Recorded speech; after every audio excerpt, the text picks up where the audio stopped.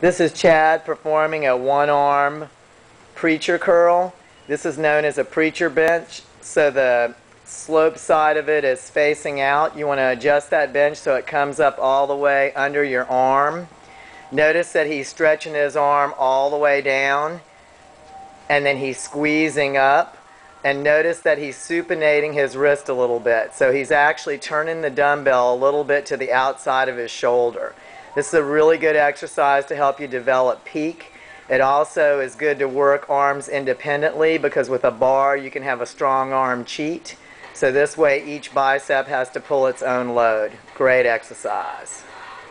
And just come down and stay right there. Good.